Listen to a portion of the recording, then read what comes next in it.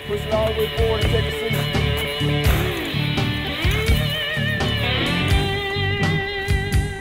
First pass personnel, stand up. First pass personnel, stand up. Outboard cable, gate facing the Check static lines. Check static lines.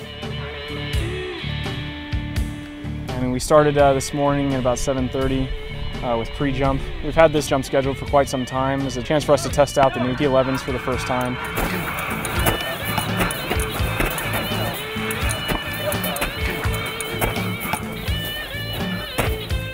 We just had roughly about 30 people graduate the Jumpmaster T-11 net, so we're shuttling guys through now to get some experience actually jumping it. The T-11 parachute is following the T-10 parachute, which has been in use for over 50 years. And although the T-10 is a proven piece of equipment and parachute, what we found is that soldiers nowadays are, of course, a little bit larger than they were 50 years ago, but also carry more equipment and sometimes heavier equipment.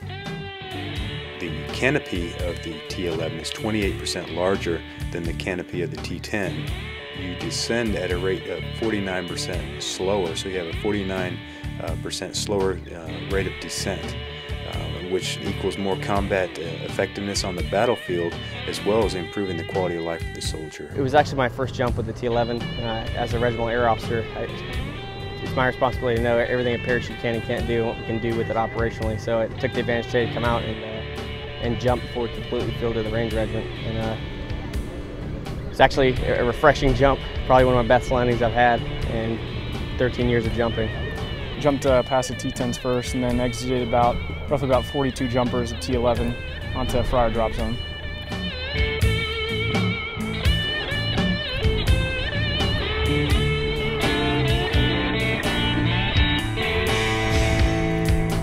Looking up and seeing a new kind of chute is kind of interesting. Looks like you're jumping a fitted sheet.